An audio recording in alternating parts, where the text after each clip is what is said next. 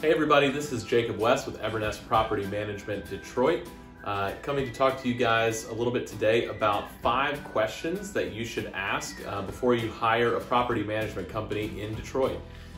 So these are just 5 questions that we think are a good way to get you started with interviewing property managers and making sure that it's a good fit for you and them. So the first question that you should ask is, how many properties do you manage?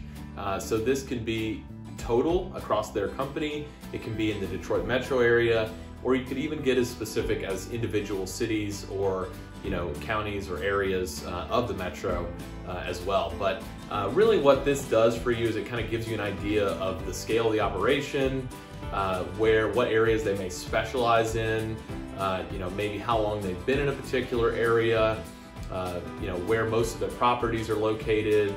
All those things kind of can give you an idea of whether or not what your property matches what they prefer or specialize in doing. And then it also gives you an idea, when you get an idea for the scale of the operation, you're kind of determining, how does your property fit into the grand scheme of that property management business. The next question that we think you should ask is, how do you screen potential residents? So one of the most important things in rental property management and ownership is ensuring that you have good residents in your home.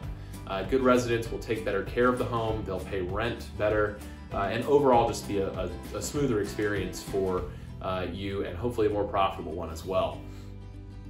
So knowing a lot about the screening process going in is really important. Every property manager is looking for pretty similar things when it comes to screening residents. Everybody's looking at the income, everybody's looking at some sort of credit score, everybody's looking at criminal background. But the way that each company goes about it, do they use internal staff members? Do they use a third party?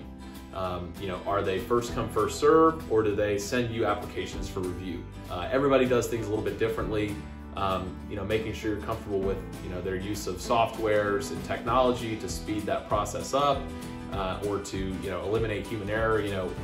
Every bit of that process, though it is a pretty simple idea, every bit of that process can be different across managers, and it's important for you to be comfortable with that as the homeowner.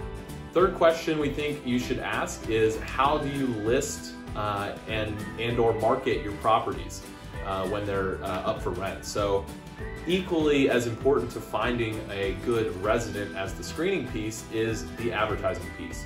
You're never going to find great residents if you're not out there where those residents are looking for housing. So again, everybody may do this a little bit differently, but we're all doing the same thing. We're trying to find great residents by putting your property out there somewhere, advertised online, in print, with signs, on the MLS. It can be a variety of different sources, and each of those sources has its own pros and cons. So what do you want in terms of the outreach? Do you want a company that's going to be using those cooperating brokerages and posting on the MLS? That can definitely help you get realtor guided showings, which are great, but it can often result in higher leasing fees because you do have to pay those cooperating brokerages. So pros and cons to every approach, and definitely making sure that you are comfortable with your property being out there and getting a lot of eyes on it before you list that property. Fourth question we think you should ask is, how does rent get from residents to you as the owner? So obviously every property management company collects rent and pays it out to property owners. That's the whole point. But how every property manager goes about that is different. If you have a certain time frame you need to meet, you need to be able to plan on when that rent's going to be sent to you. So making sure that your prospective property manager has a defined schedule for disbursements to owners. And then the last thing that we think you should ask is, do you offer any guarantees to your owners? So at Evernest we do offer 4 guarantees. The most important one, and the one that I think is really the most valuable to our clients, is that we have a happiness guarantee. This means that we do not charge any sort of termination fees, we don't charge any sort of penalties for ending your contract, and we don't lock you in for a year. It's essentially a month-to-month contract. Either party can terminate with 30 days notice. And that's helpful for you as a property owner because you don't want to be locked into a contract with a manager you end up not liking. So making sure that there's no big scary termination fees hanging over your head, that's kind of a red flag. Other things, maybe tenant guarantees. We offer a tenant guarantee. If a tenant stops paying or has to be evicted in the first year and we need to replace that tenant, then we will refund the next leasing fee. So anything that you can use to give you a little bit of peace of mind as far as who they're putting in your home, and making sure that all these guarantees really are just making sure that the management company stands behind their work, whether that's the management services in general, whether that's tenant placement, whether that's maintenance.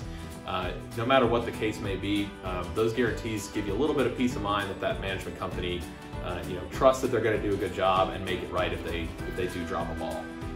So those are the 5 questions that we think you should start with when you're looking for a Detroit property manager.